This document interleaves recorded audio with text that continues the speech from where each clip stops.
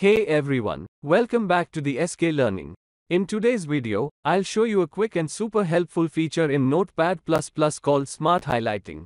If you work with large text files, scripts, or code, Smart Highlighting is a game changer. It allows you to highlight every instance of a word or phrase, making it easier to spot important sections in your file.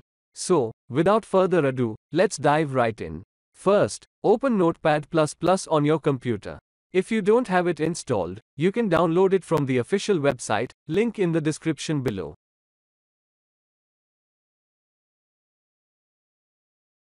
Next, we need to access the Preferences menu. To do this, go to the top menu bar, click on Settings, and then choose Preferences from the drop-down. There are multiple sub-menu options are there. Now that we're in the Preferences menu, click on the Highlighting tab located on the left under the Editing section.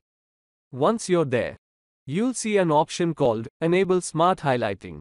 Simply check that box, and you're all set.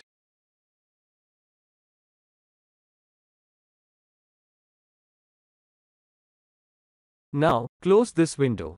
Let's see how it works.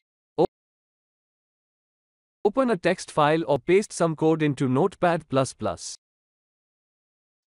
Now, double-click on any word, and you'll notice that all instances of the word will be automatically highlighted. This makes it super easy to track down variables, functions, or any other repeated elements in your file. It is very simple and easy to see words where they are in the large scripts or code. And that's it. With Smart Highlighting enabled, you can easily find and track occurrences of text in your code or document, saving you time and effort. If you found this video helpful, please give it a thumbs up, subscribe for more coding tips, and hit the bell icon to stay updated on our latest videos.